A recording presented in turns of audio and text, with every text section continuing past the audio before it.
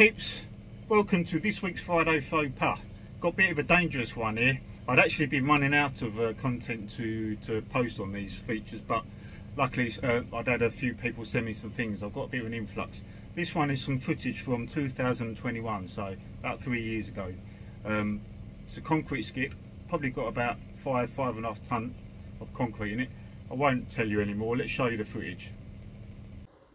The crane's lifting it up, taking it up off the ground now, but what goes up must come down. And there she goes. Their arseholes fall out, the rope comes down with it, sparks are flying, not good. There you go. So, sorry it's a bit grainy, but it's old footage and it's obviously from CCTV. So how dodgy is that? Very dangerous. The slingers are lucky. This is a prime example of why you don't stand underneath loads, yeah?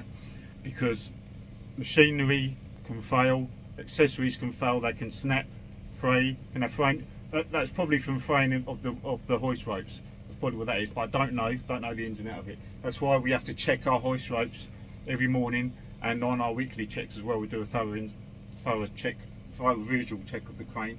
Oh, it's actually I've got a thing here in my cabin, so it says a warning: for safety reasons, crane ropes have to be discarded if they show any one of the following criteria: break of one strand.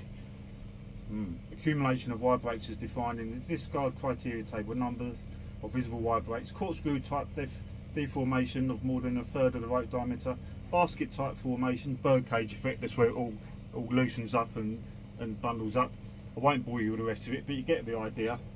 You have to check for these things. That's why they have to be checked. That's why accessories have to be checked regularly, and that's why slingers have whistles to notify people that loads are in the air, so the people can look up and think, oh fucking hell, let's get out of the way, because that can happen. And also things can fall off the loads. Yeah, so when I land loads in the crane, I aim for the slinger. So rather than them having to give me instruction constantly, I just say to them, look, stand there, just tell me where you want to go, stand there, or put your hand up, and then I'll just go straight to you.